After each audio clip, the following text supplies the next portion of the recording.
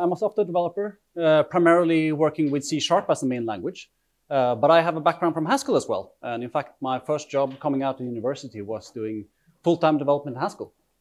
And it's been a really interesting journey to go to C# with a Haskell background. So this talk will be about some of my experiences there.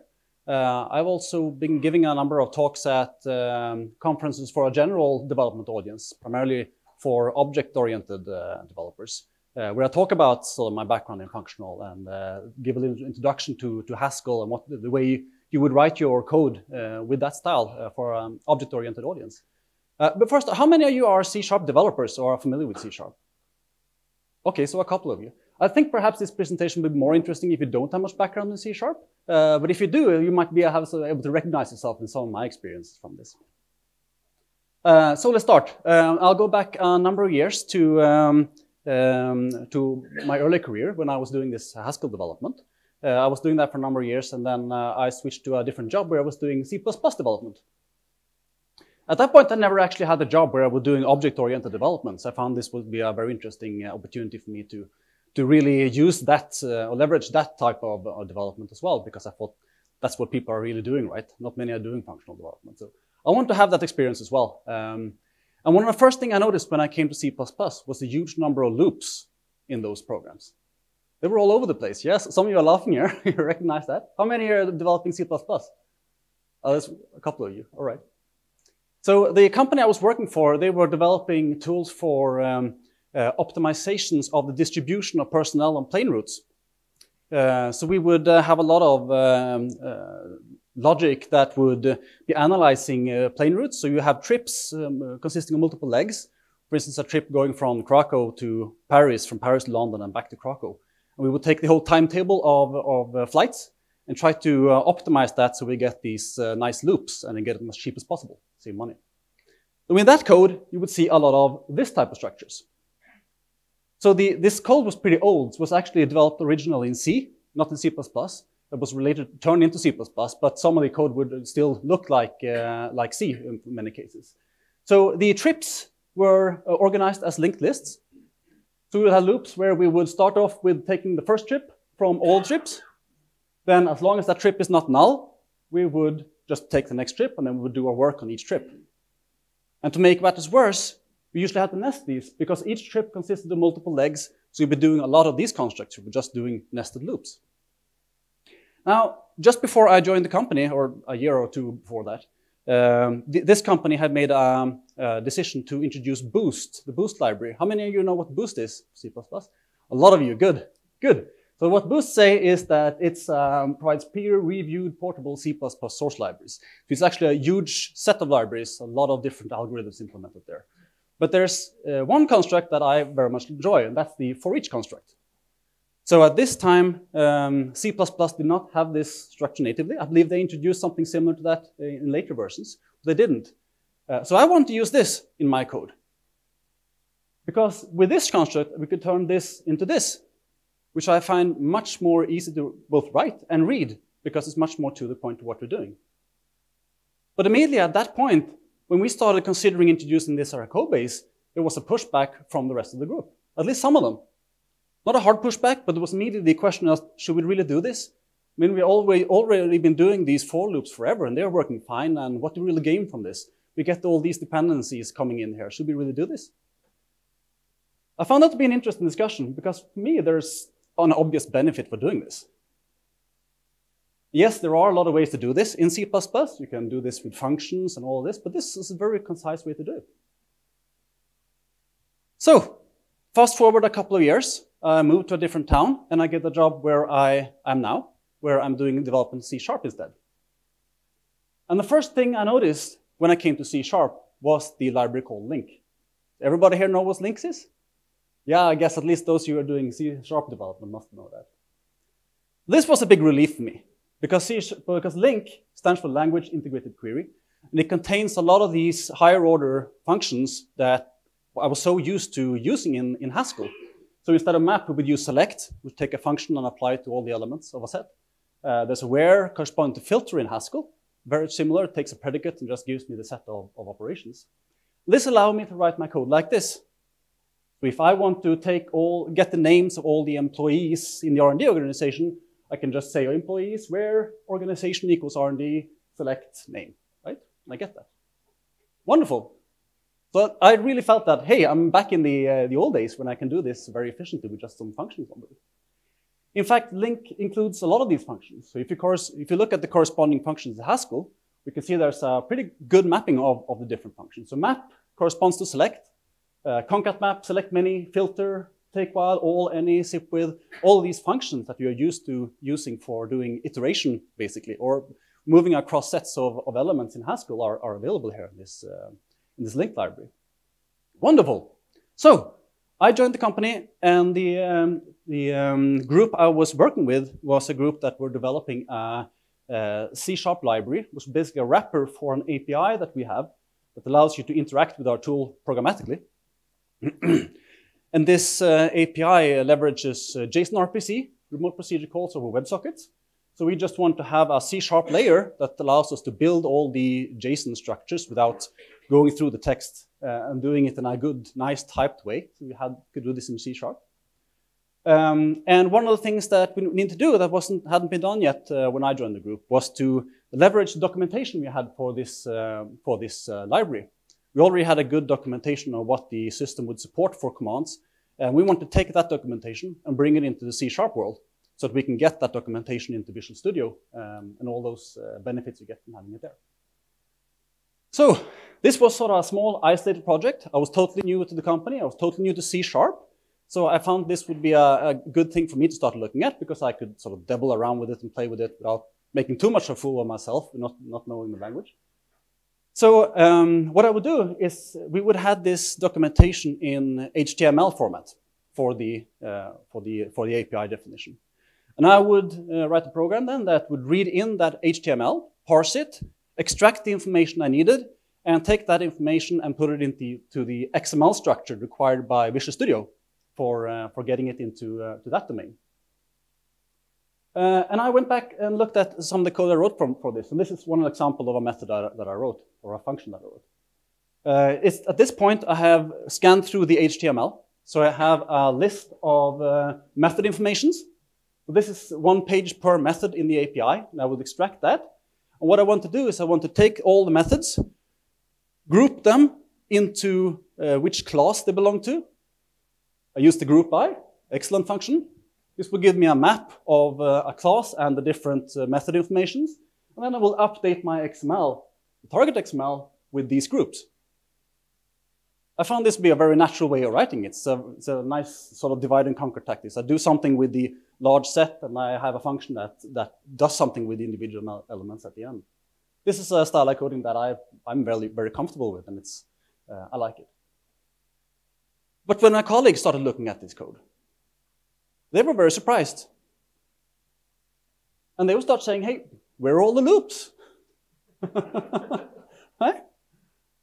And it became, so as I said, I was working on this sort of by myself because it was sort of an introductory thing I was doing. And that was perhaps both good and bad because I realized that the way I was using their language, because I was totally new to this, was radically different from what many of them would do. Not all of them, some of them were familiar with this, but others were not. And one of my colleagues started jokingly calling me Mr. Lambda after doing this. You can see these Lambda expressions that appear from time to time here.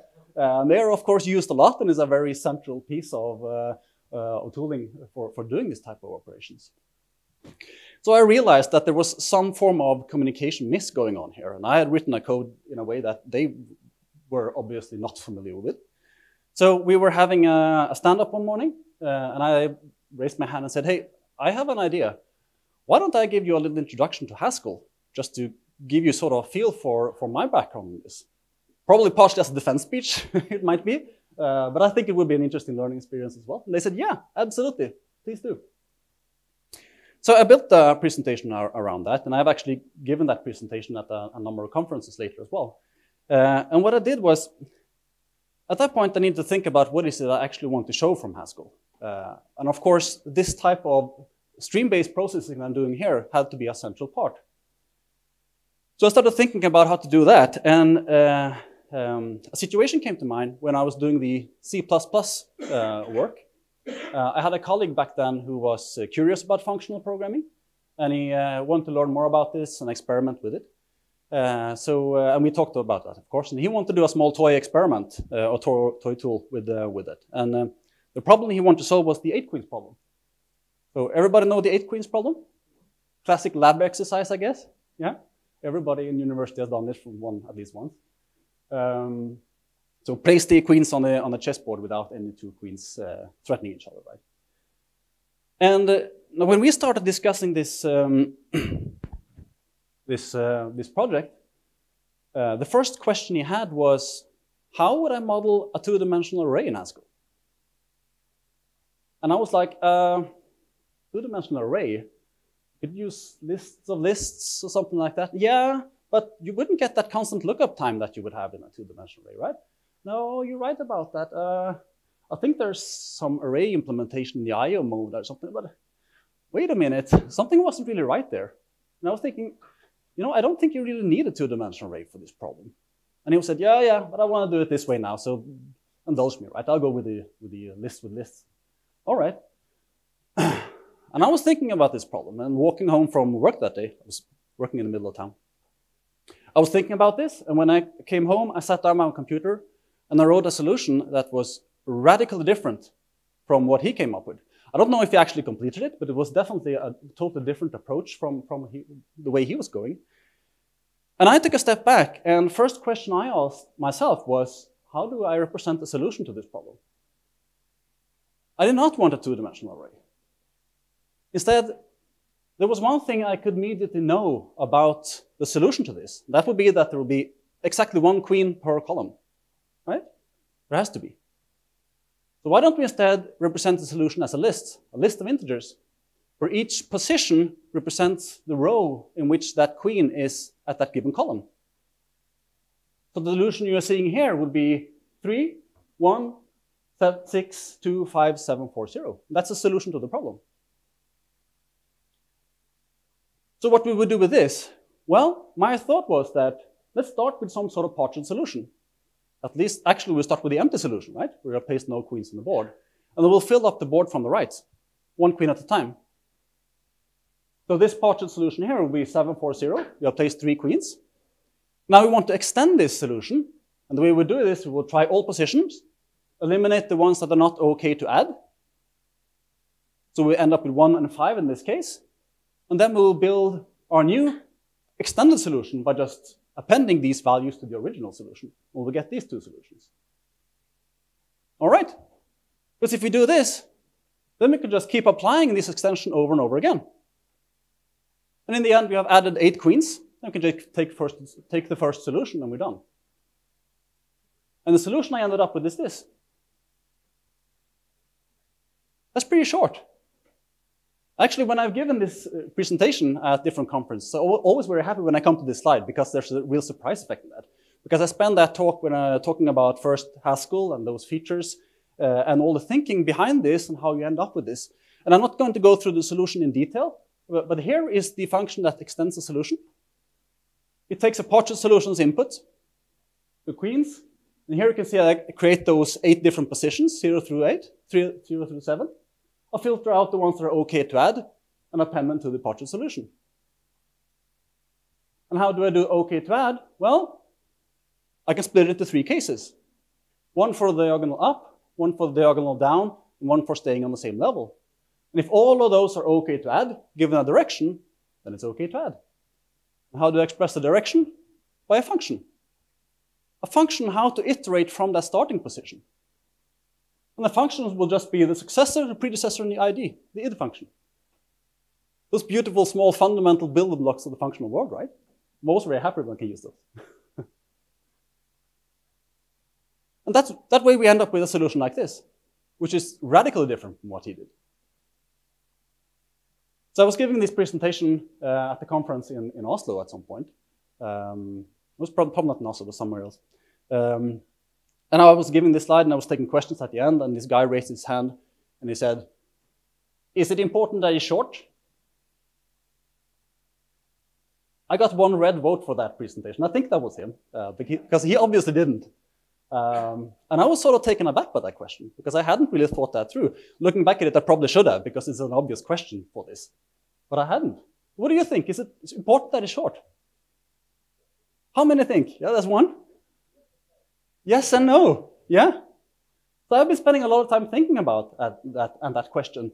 And I sort of tend to agree with you. It's important that it's short, but it's absolutely not important that it's the shortest. Absolutely not. There's a golden middle ground here. In fact, I have a lot of extra wording here. As you can see from those of you who are Haskellers, you can see that I'm one of those who likes to add the type signature for all my functions. I think that's a good way to document what the functions are. Actually, that's typically what I read when I read my code. But I can easily remove that. It's much, much smaller, right? And I can continue like this. I can inline some functions, I can remove some redundant space, and I can fit it in a tweet. I'm very glad that you're laughing, because this is bizarre, right? This is not good code. I would be better off sending this to like a code obfuscation competition than sending it through a code review into the mainstream, right? So where's the middle ground? And why do I like this solution and he didn't? And I think this comes back to another reaction I had to this solution, which was the first time I gave it to my colleagues, which was basically, we were looking at this and thinking, wow, that's short, but I can't read that. And why was that? That also made me thinking. And I think the main reason was that those engineers were very skilled developers. They did not have these higher order functions in their vocabulary. The way I do iteration here is so different from what they were doing. In fact, I'm spraying the solution with these operations. It's all over the place. Map and filter and all and everything. If you're not comfortable with using those instructions and thinking about dealing with sets of elements in that way, then this is hard to read. To me, this is a very natural way to write it, and I'm very comfortable using these functions. So I like that approach, but for other people, this would be hard. So I'm going to talk a little about this type of stream-based processing, because there's a very interesting twist to it. As I mentioned earlier, we have in C# this link library. A link library, as I said, the link stands for Language Integrated Queries. A link actually comes in two different flavors. So we have a method syntax and a query syntax. The method syntax is what I've shown you so far. So we have this operation on employees, where I will want the name of all the employees in the R&D organization. But the query syntax looks like this. This does exactly the same thing. And this is more like the code you would write when interacting with a database. This is much more like SQL. I'm not particularly experienced SQL developer, so to me, this is very hard to read. But if you go to Microsoft's documentation, this is an excerpt from the overview section on the introduction to Link. What they say is that any query that can be expressed by using query syntax can also be expressed by using method syntax. However, in most cases, query syntax is more readable and concise. I don't agree with that. And they continue and say that, as a rule, when you write link queries, we recommend that you use query syntax whenever possible and method syntax whenever necessary. I don't agree with that either, obviously. In fact, if I were to encounter code where this was the default coding style and every set operation was done like this, I would have a hard time reading that code. I would not be very comfortable with it. I have to think hard there about what is going on where and how is it tied together. It's okay for small things like this, right? But if you're doing more advanced stuff, it quickly becomes hard for me at least. And I was very surprised when I saw this part of the documentation at Microsoft. So this is sort of their official view on how to deal with these operations in C#. And I was very surprised mainly because I think there's an obvious merit, or this method syntax has an obvious merit of its own. I like that style of coding. And I think a lot of people do that. And I mean, I tried to do some research on Stack Overflow, just search for different topics relating to this to try to figure out how many would be using this syntax over or method syntax. It's hard to do that in a reasonable time, but it took me actually a while until I found a discussion that was using this syntax, query syntax. And in that first hit I got, after a few comments, it turned into method syntax. I don't know, that was a very unscientific way of research I did, so if someone wanted to delve into that and see how that is used, that would be really interesting to see. But I think that the method syntax is really, that is probably the most common way to use this library. And C# is not the only language taking this into account. Java has also introduced a library called Stream, which is doing pretty much the same thing. I don't know how many Java developers there are here. Yeah, a number of you, good. So Stream was introduced not too long ago. They allowed Lambda expressions in Java in 2015 or something, I don't remember. But it has same type of methods, pretty much a one-to-one correspondence, map, flat map, filter, all match, any match, and so on. So I think this is a style of programming is definitely taking hold in many areas, and it's being used widely. There's an interesting thing here as well, because when you look at these libraries, both Qlik in C# and the Stream library in Java, there's one operation on lists that is missing that is used all the time in Haskell. That is the cons operator. The cons operator does not exist in C# or in Qlik, the basic library is there.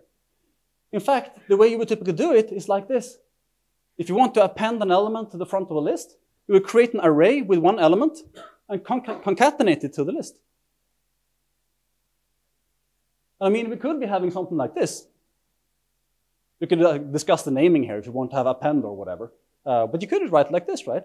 And to me, there's an obvious benefit of doing that. Of course you want to do that. If you want to add one element, you want to express that you're adding one element.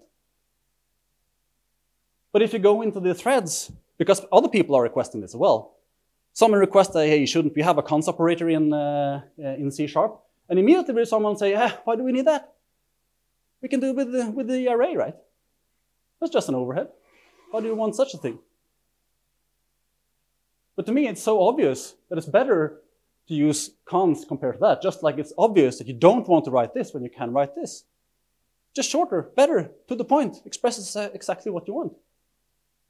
But I think it's the same type of pushback that people are just used to doing it this way.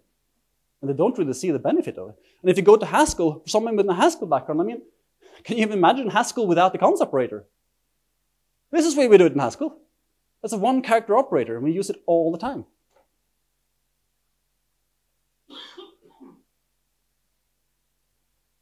So, let's turn back to this list. This is the list of different higher-order functions in Haskell and their correspondence in C# and Java. And I would like you to focus on the last one here, the iterate.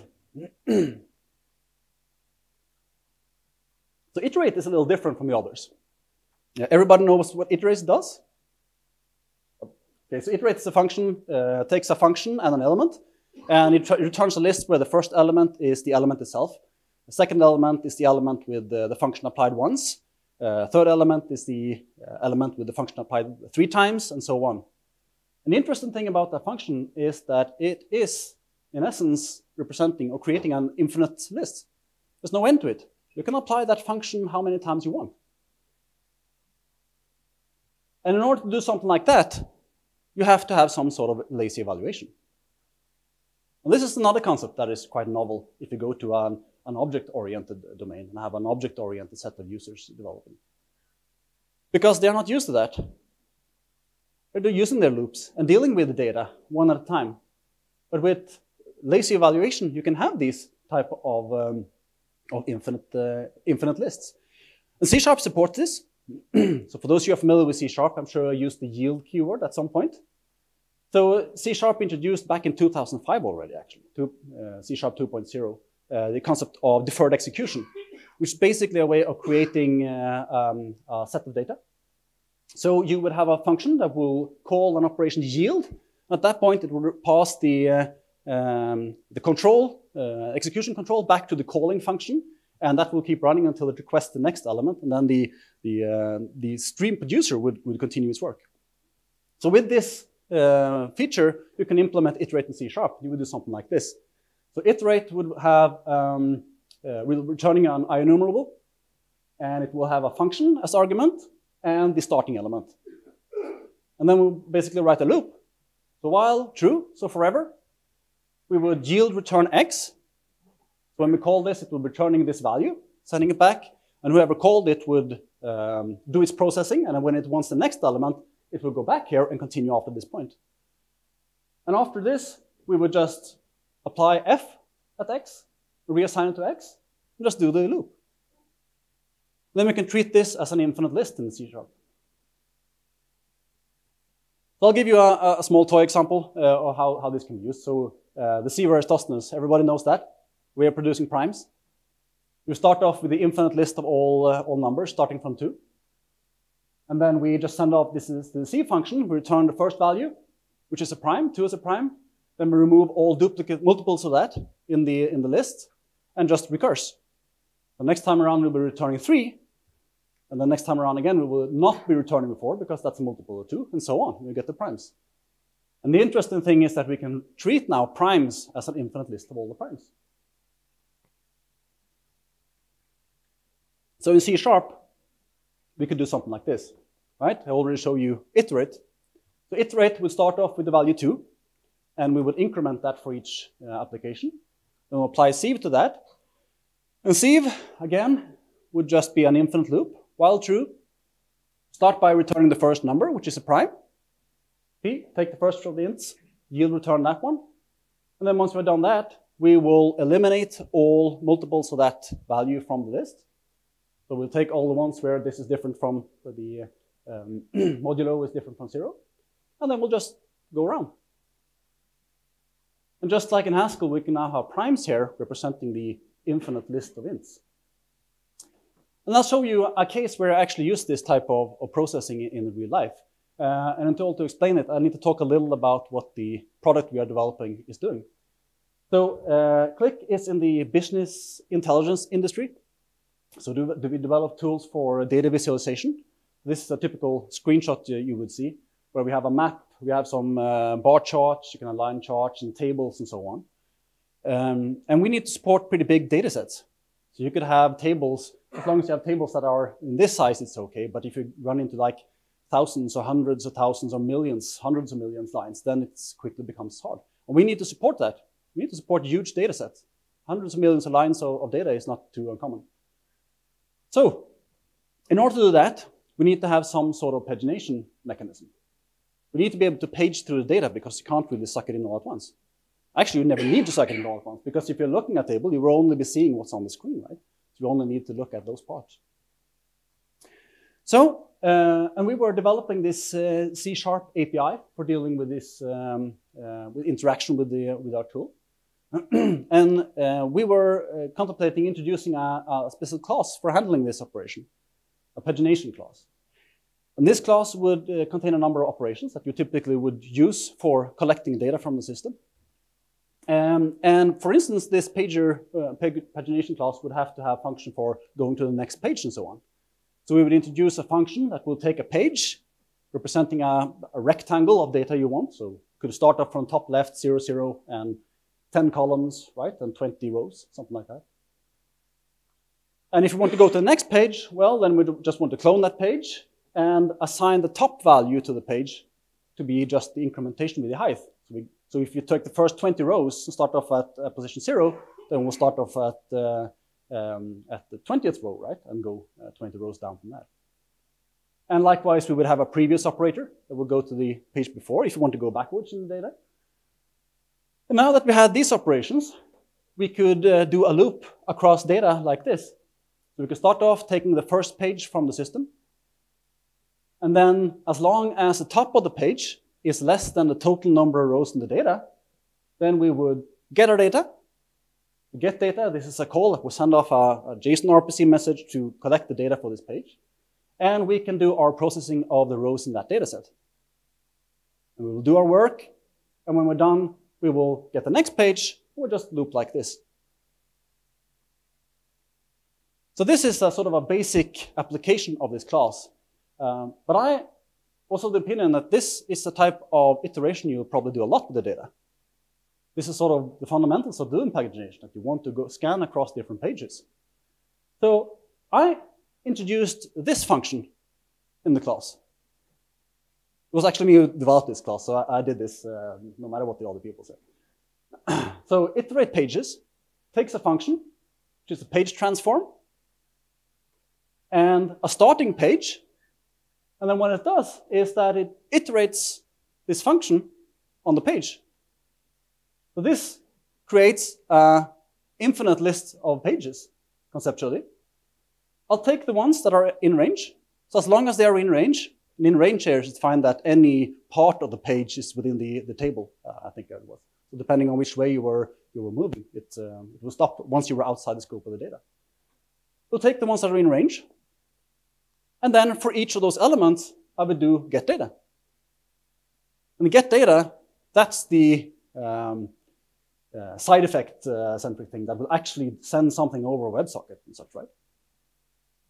This you can do in C# because it's unpure. Haskell, this will be harder. So with this operation now, with this function, I could write my data collection like this. So if I want to iterate across all the pages, I will just say iterate pages, page next. That's a transform that goes to the next page, moves down across the table. Start page is a starting page I started with, I showed you earlier. So this will give me a list of all the data pages. Each page is a matrix of rows. And then if I want to do something with the individual rows, well, I will just concatenate them all. In C#, you would typically do something like this. Select many, I'm just applying the identity function, actually, which will concatenate all of them into one. So this now becomes one big, conceptually, one big list of elements or rows within the system. And then I can just iterate across them like this. So for each row in all the data rows, I will do my work. And the interesting thing about this is that as this loop is working across the data set, from time to time, it will reach the end of one of these pages. And at that point, that function will be called. It will stop for a while, send off that message, get the new set of data, and then continue as if nothing ever happened. And it's totally transparent to the user. I kind of like that. I think it's a very nice way of dealing with this type of data structure. But this function that I introduced, the iterate pages, is also something that my colleagues were a little skeptical about. Should we really have a function like that? That's a little advanced, too functional? I don't know. But I said, yeah, I think we should do that. Now, it's always hard to know how much of what you're implementing in a tool that is actually being used by the end user. And especially with dealing with an API, it's really hard to know what people are using in terms of the functions you are providing. We have some sort of, we have a number of different channels that users can use for contacting us and asking questions about the different parts. So we have a specific Slack channel, actually, where people can post questions on SDK usages like this. And I do see that people are using them from time to time. And at one point, we got a very interesting support issue, which was that a user was trying to use these iterate pages, and he would see that, hey, I'm running this, but it's really, really slow, and it's consuming so much memory. What's going on here? How can I do this more efficiently? And I was thinking about, what is he doing? Is he doing some processing and bringing it all into memory? Why is that? Shouldn't be like that. So I went back to look at my code, and I was ashamed. Because I had done this. You can see what the problem is? I added the to list at the end. And that totally breaks everything. Because at that point, it will remove all lazy evaluation. It will all become strict. So that to list operation would actually force it to get all those millions and billions of lines into memory. And that was what we were seeing. And I was like, oh. So I quickly said, hey, you can do this instead. It'll probably be better. And of course, I removed that to list from the API immediately. And memory just dropped like a brick. And performance was much, much better. And he was so happy. Yeah. So if you ever want to know what people are using on your API, you can add bugs like this and you'll figure it out. It's always nice when you can do a small change and see these type of big changes to your performance. Okay. I'm pretty much coming to the end of my talk here. Just a small summary. So one of the main interesting things that I found was this sort of language confusion that I sometimes would have with my colleagues. And I want you to keep that barrier in mind. So if you're coming with a functional background, working with a highly object-oriented engineers, then keep in mind that you might not be really talking the same language here. And many of these languages are bringing in functional components or concepts that are originating from the functional world, like C#, Java, and JavaScript as well. I think there was talk earlier today about that. And I think it's really nice. Please use it. I would love to see it used more, but also keep in mind that if you do, make sure you discuss this with your colleagues, because it's not always obvious to them how this is being used, and how it could be used, and when you shouldn't use it, and so on. That's important to keep in mind. And especially if you try doing something more advanced from the functional worlds, like using monads. Say the word monad to an average object-oriented developer, and he would just go, huh? Right? Any questions so far? Yeah? Just one comment, actually. Go back 3 slides. Here? That block over there, it looks so much nicer. All right. How many agree? Oof. How many disagree? A couple of you, okay. So you've got selected implement like that. And you can actually extend the query syntax by applying any. Yeah.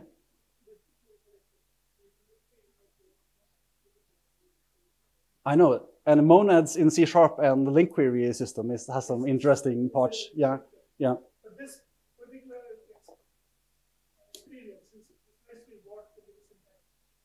Yeah. For representing equation like that. Yeah. Interesting. Yeah. As I said, I'm not from that background, so to me that's a novel technique and something that I'm not used with. But I'm sure you will have encounter people who have absolutely that perception of how to leverage these. And that's an interesting discussion to have as well, when to use what. So I have a little time left, so I'll just give a short other anecdote that I also found useful or found interesting. Because I said I was giving this presentation about this 8 quiz problem by giving out a number of conferences. And I was at the speaker dinner for one of those conferences, the one in Oslo, actually, NDC. And they had this functional track. The guy organizing the functional track would say, "Hey, can't we get together for the dinner and we'll find some spot where we can talk and chat?" I said, "Yeah, absolutely, that's nice." So I don't have too many colleagues that are in the functional domain, so I find that would be an interesting place to discuss functional topics. And I was talking to one of the guys and I was asking him, you know, what do you use when you're developing in Haskell? What do you use for debugger? And his reaction was, "Debugger?" That was really surprising to me, because being used to working in the C# environment with Visual Studio, ReSharper, and all those fantastic tools surrounding that, the value of using a debugger is so obvious. And he was from a totally different perspective. I don't know if he had used a debugger in his life. I'm not sure. I kind of think he hasn't, because if he had, he wouldn't react like that. And that is actually one of my main reasons for not advising people to deploy Haskell. And that is the tooling around it. I must be fair, I haven't really done a good research on what the state of it is right now. But I have never seen anything on Haskell that corresponds to what I've seen as tooling surrounding C#. It's just amazing what you can do in C# with Visual Studio, refactoring, and jumping between types and all of this. It's just so handy. And debugging. It's really, really nice. And I was very surprised to see that part, that from the functional community, this guy was not at all in agreeing with that. Okay. Any last questions before we wrap up? Well, thank you first for the talk. Yeah.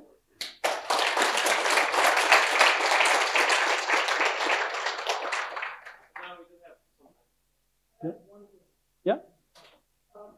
More query syntax? Well, no. So my background is I'm actually a C# guy. I've been doing C# for yonks.